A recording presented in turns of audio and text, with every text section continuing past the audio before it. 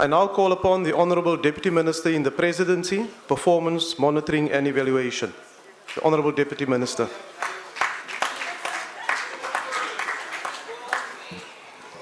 Thank you, Chairperson, Honourable Ministers and Deputy Ministers, Honourable Members of Parliament, comrades, ladies and gentlemen. The 37th commemoration of the Youth Month is a fresh reminder of the sacrifices made by the youth of 1976. They laid down their lives so that you and I can enjoy the freedom we enjoy today. As we appreciate their efforts, we resolve to that through working with the young generation of today. We do this because we understand that it is only through involving young people as instruments of change and development that we can sustain the gains reaped by our democracy. Available estimates show that we have many young people across the globe compared to children and adults. In the world of youth, 15 to 25 years, they constitute 1.1 billion or 18% of the global population today. Youth and children together, 0 to 24 years, constitute 40% of the wealth population. In most African countries, including Kenya, Tanzania, Zimbabwe, and Zambia, children and youth constitute above or over 60% of the total population, with the young people constituting about a third, 30%.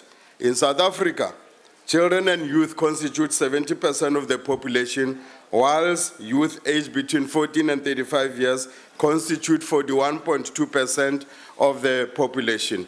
In the Southern Africa Development Community, SADC region, those below the age of 35 constitute 76% of the population. Therefore, this then indicates that the population of Africa, the population of our region, is indeed young and getting younger. The proportion of this youth population is projected to peak at 35.6% of the total population by 2032. The growth that we're experiencing as an African continent will only stagnate in 2032. So it means as we move along, we'll continue to see the growth of younger people. Again, the 2011 United Nations Economic Commissions for Africa report confirmed that the youth population in Africa will generally remain high by 2050. I put these years because it will then indicate why we need to invest as countries to ensure, therefore, that we are able then to turn the corner and ensure that we prepare these young people for the future. This trend of an increasing youthful population happened despite sub-regional variations as well as the declining number of births.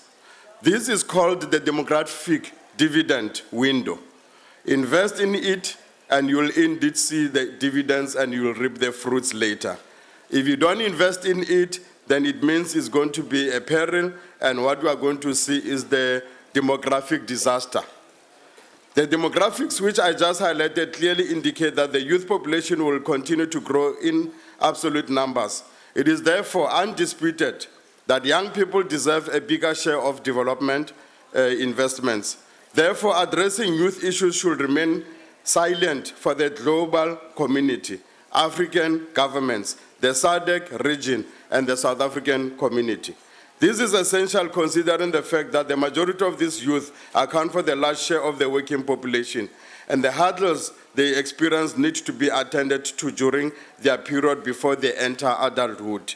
The increased youth population demand that all of us must seize an opportunity to invest fully in this future generation in order to fully reap the benefits of development.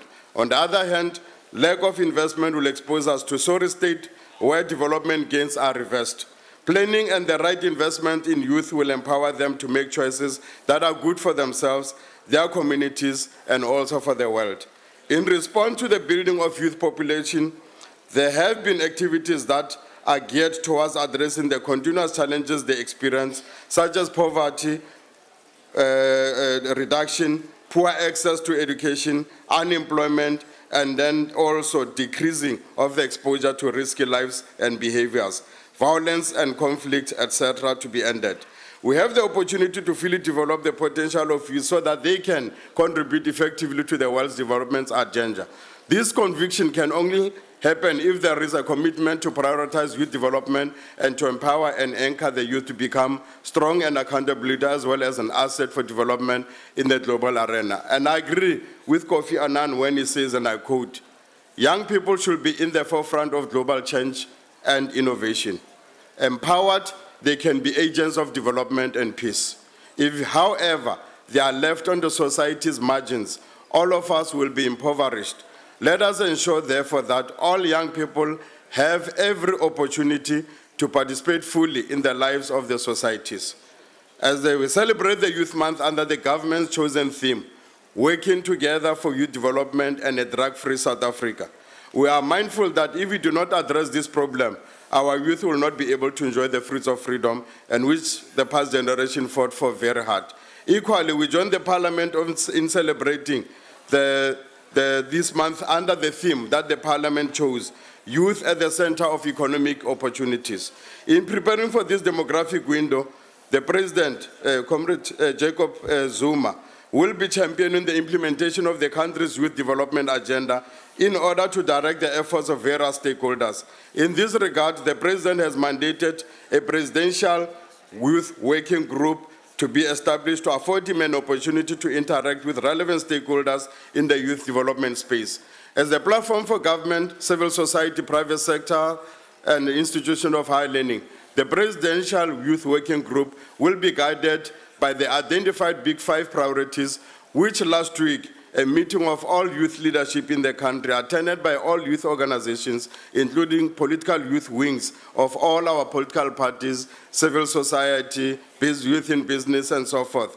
They agreed to the following priorities, as will be referred to as the Big Five. The first priority is the youth economic participation. In it, it will be both the employment creation enabling environment continuously, an investment in that direction, and secondly, it will be around the issues of entrepreneurship amongst young people.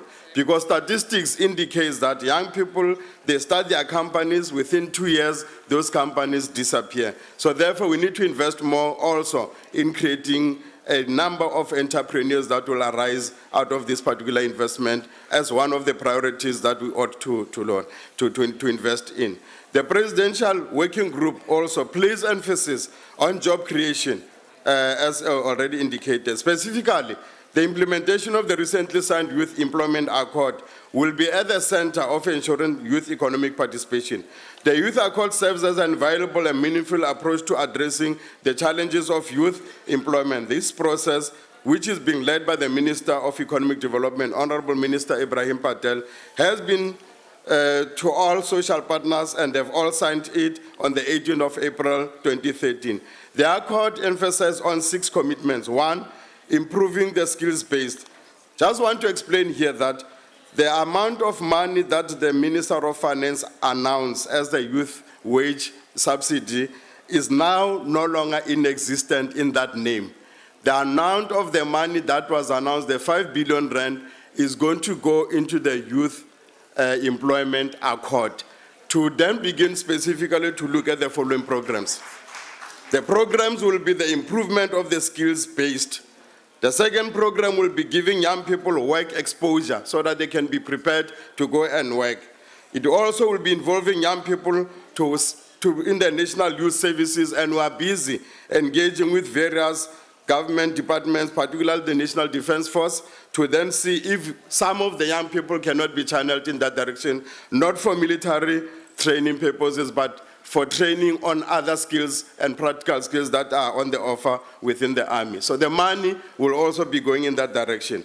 Also, the money will be intensifying and expanding on the public employment programs, such as in the expanded public works programs to increase the intake in the health workers or the brigaders, to increase the intake in the NARISEC programs, to increase the intake in the community works programs, also to increase the intake in that. We'll also be using the money to support youth entrepreneurship and youth cooperatives as part of the entrepreneur loan, and then also working with the private sector in the promotion on work creation and the work employment, particularly on those areas that already they've signed in and agreed that they will be. Additionally, The ANC-led government is already committing towards addressing on these priorities. For example, the Department of Economic Development made a financial commitment to support the growth of young entrepreneurs, and an amount of 3 billion rand, that is separate from the other money that is going to go into the employment accord, has been set aside, reinvested, and then it will be in the Industrial Development Corporation, IDC, and also with the Small Enterprise Finance Agency, SEFA, which will then be put aside, and all those young people who want to participate in the entrepreneur world and in activities will then have to go to the NYDA, where they are busy agreeing in a memorandum of understanding, and the NYDA will serve as the conveyor belt by screening and making recommendations of these young entrepreneurs to access loan funds offered by IDC and SEFA. NYDA itself is no longer going to be offering any loans going forward. They will continue with the grant system where they can give you up to 100,000 for small survivalist type of businesses. But for those who want to grow beyond that, there is this platform then that NYDA will be there as a conveyor belt to assist young people to participate meaningfully in the economy and to create jobs as they grow themselves. The second priority of the Big Five is the education and skills development. And nothing can really replace education. And young people must just take this thing and embrace that. Education can open all the doors, and an education is a weapon that can defeat poverty, unemployment, and inequality in society. So we have to ensure that the investment that is already going there, please grab and ensure that you stay in school. And then if you are done, develop skills so that you can prepare yourself better for the future. Yes, we have to then deal a lot in terms of dealing with equality, and then so that we could then do, because in terms of access, 90% of young people are in our schools. In the whole SADC countries, last week in Swaziland, all countries said 90% access has been achieved. All of the countries in SADC were saying the equality is a challenge, and all of us as countries, we must now begin to develop programs to attend and address the quality, so that the quality is of essence. The other third area is the professionalization of the youth work, which will be focusing on recognizing youth work as a profession by encouraging universities to open it up as a career of choice, but also to build a capacity and a body of knowledge by establishing a professional association so that more and more people who start youth clubs, children's groups, and what have you, can also then be recognized as a skill by university. The fourth one is the priority on substance abuse and violence prevention, that we need really to help the children from drowning in alcohol, from drowning in drugs, and then into the teak or nyaupe or hoopa, whatever it is called, from one era to the other, and really save the generation from drowning so that then we can then invest into them as a better. And the last one, and a priority that was agreed upon, is the National Youth Service, which will have to be redetermined so that young people can be active and be involved and in this law. And I'll therefore make a call to the youth to take a responsibility, grab on these opportunities, and then indeed position themselves for the opportunities that government continues to render in their direction. Stay in the school, be educated, develop your schools.